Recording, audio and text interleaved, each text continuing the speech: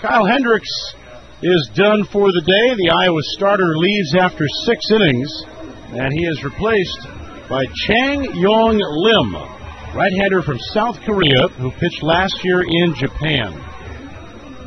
Chang-yong Lim coming into the game and replacing Kyle Hendricks, who gave the Iowa Cubs a quality start today. Hendricks gave up 2 runs on 6 hits, walked a couple, struck out 1, 67 pitches, 47 strikes, and now Lim to work in the 7th. Sounds have a 2-1 lead. It'll be Heinle Stacia, Anderson De La Rosa, and Stephen Parker against the right-hander Lim. Historic Mansker Station in Goodlettsville's Moss Wright Park has living history tours Monday through Friday. Visit manskerstation.org for more details. And don't forget to check out Goodlettsville Parks on Facebook.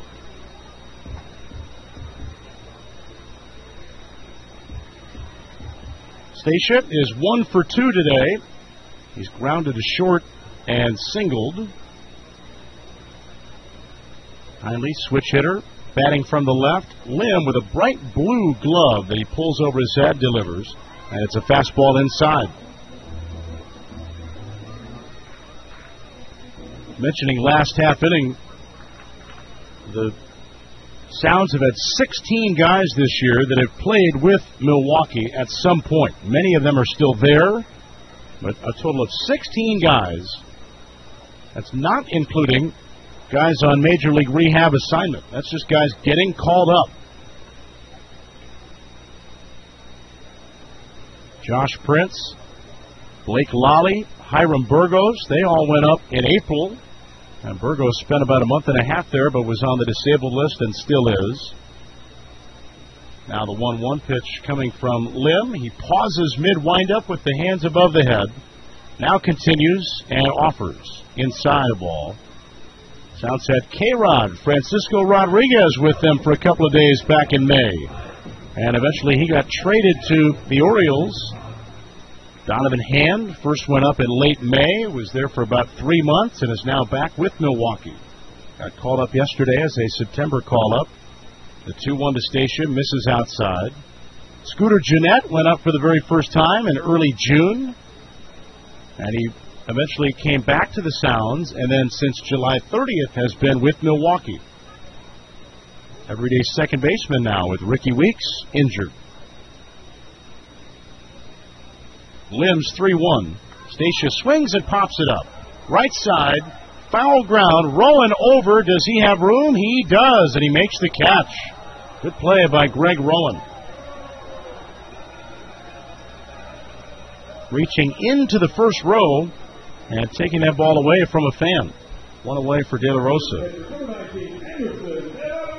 Tyler Thornburg went up to the big leagues in early June and then came back to the Sounds and has been with Milwaukee since late June. Caleb Gindel with the Brewers right now. A couple of different tenures with Milwaukee. Johnny Helweg spent about 2 weeks with the Brewers and probably will be one of their September call-ups over the next couple of days. Sean Halton has been with the Brewers a couple of different times, totaling about 6 weeks with Milwaukee this year. Chris Davis made the team out of the spring, came to the Sounds in early May, and has been with the Brewers full-time since late July. Now the 1-0 to De La Rosa. Bounced on the ground, fair down the third base line. Past the diving Olt. De La Rosa digging for a double, and he's got one standing up. A one-out double for Anderson De La Rosa. It'll bring up Parker. 2-1 Sounds in the 7th. And also Rob Wooten and Alfredo Figueroa. 2 guys that have played for the Sounds and have been called up to Milwaukee. Figueroa with the Brewers most of the year before coming to the Sounds in August and joining their rotation for a few outings, and now back with Milwaukee. And Wooten's been with the Brewers since late July. So a total of 16 Sounds this year have been with Milwaukee at some point this season. Pretty impressive and lengthy list of guys that have gotten a good opportunity with the crew. Here's the pitch to Parker, and it's outside for a ball.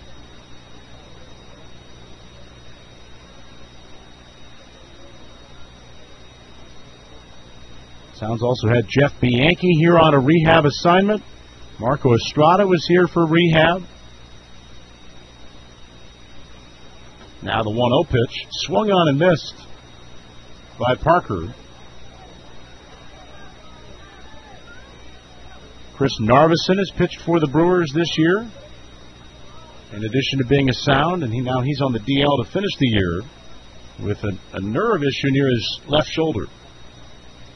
The 1-1 to Parker from Chang-yong Lim. Here it is. And a fastball strike around the letters. Well, a final from Oklahoma City. The Memphis Redbirds did not win their game. Oklahoma City with a walk-off win against the Redbirds to beat Memphis 2-1. So the plot thickens in the American North Division. De La Rosa at second, the 1-2 pitch, and Parker yanks it foul. All Memphis had to do was win its game or get Omaha to lose its game. And the Redbirds lost in Oklahoma City. So now the division will be Omaha's if Omaha wins its game against Round Rock. And the Storm Chasers have a 6-4 lead in the 6th inning in Nebraska. Carlos Pena has homered for Omaha. Mike Bianucci for Round Rock. Here's the 1-2, and it's inside on Parker. A couple of days ago, it seemed like a lock that Memphis would probably win the division. They own the tiebreaker, so all they have to do is finish in a tie, and they'll win it. But now, after 2 days in a row where a win would get them in, the Redbirds have lost. And Omaha can clinch the division with the win at home against Round Rock. And Omaha is winning as they get toward the late innings in that game. Ground ball to short by Parker. Masonette's got it and throws to first in time. De La Rosa goes to third, and there are 2 away. Sounds are up by a run here in the 7th. And Johnny Lowe will get an at-bat. Lowe's batted several times this year, having been a long man out of the bullpen and occasionally been a starter. He's had some at-bats this season. And he'll have one here in the 7th. Lim to Lowe. The pitch to Johnny. Swung on and missed. 0-1.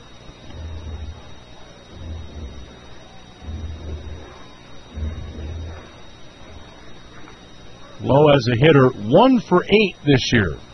He had a double against these Iowa Cubs back in late May. The 0-1 pitch, and that one just misses outside.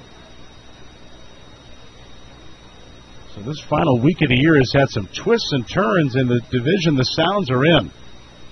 Yet Iowa was hot there for a while. Iowa went to Omaha and swept a 4-game set before coming here. Now Lowe swings and misses. So it looked like Iowa might make a run at it, but then the I-Cubs got cooled off by the Sounds and eventually eliminated. Memphis then looked like it would win it. Still could. But the Redbirds, if they win it, will be backing their way in. And Omaha, after getting swept by Iowa, looked like it was in trouble. Now the Storm Chasers control their fate. Lowe takes low. Omaha is up 6-4 in the 6th inning in Nebraska, and Memphis has lost its game in Oklahoma City in walk-off fashion for the 2nd time in a row. Crazy games there in Bricktown. Here's the 2-2 pitch, and it's dribbled foul. Last night, Memphis had a 4-0 lead in the bottom of the 9th inning. 2 outs, nobody on. So division locked up, right? No problem. Oklahoma City scores 4 runs to tie the game. Apparently there was a controversial home run, a fair or foul question. It was ruled fair for a game-tying Oklahoma City home run, and the Red Hawks then won it in extras. There's a swing and a miss by Lowe. He strikes out to end the inning. And then today, the Red Hawks break the tie in the bottom of the 9th to beat Memphis, and now the Redbirds, in order to win their division, have to hope that Round Rock rallies in Omaha. Sounds don't score. They get a hit. They leave 1. We'll take it to the 8th on Labor Day. 2-1 Sounds.